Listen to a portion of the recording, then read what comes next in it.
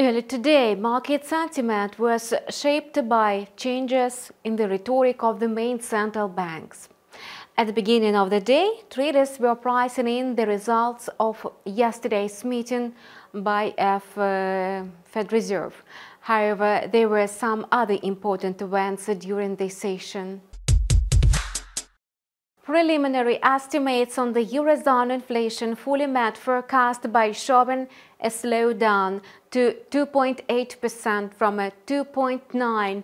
In addition to yesterday's Jerome Powell's comments, the data dispels doubts about the global central bank that will be the first to cut the interest rate. It will be the European Central Bank.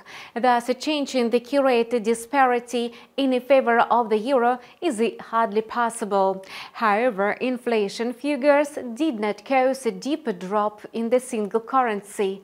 The market remained almost stable. The fact is that such a scenario was priced in yesterday's during the press conference. Curiously, the publication of a eurozone inflation data is not the key event of the day. All eyes were turned to the meeting held by the Bank of England. Although the benchmark rate was expected to remain the same, traders were focused on the disruptions of votes, which surprised everyone. Analysts expected that 8 votes would be given in favor of an unchanged key rate. In fact, there were just 6, like at the previous meeting. 2 voters instead of 1 supported the key rate hike. A cut was supported by only 1 vote. Despite the obvious disagreement between the board members of the British regulator, traders paid attention only to the number of votes for the interest rate hike, and they came to the conclusion that the Bank of England retained the possibility of a further monetary policy tightening. And in this light, the pound sterling started actively gaining in value. However, investors may realize that the Bank of England simply does not know what decision to take under the current conditions.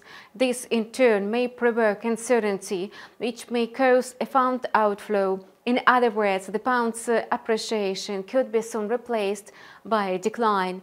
Notably, the euro is following the British pound, and the situation is likely to remain the same until the end of the trading day. The euro-dollar pair is trading near the bottom of the downward cycle. Notably, the price has already touched the support level of 1.08. If the price settles below this level on the daily chart, the volume of short positions will increase. Otherwise, traders may see price swings or a rebound. High speculative activity failed to affect the pound-dollar pair considerably. The quote continues hovering within the sideways channel over 1.26 and 1.28, and the price fluctuation in the lower area of the sideways channel increases the possibility of a touch of the limit at 1.26, and this movement just points to the next cycle within the range. Some noticeable changes will take place once the pair breaks at the limit. In the event of this, the pair may leave the channel. And that's all for now. We keep monitoring the financial market situation. Subscribe to our channel and see you in several hours. We will take a close look at the US trading session.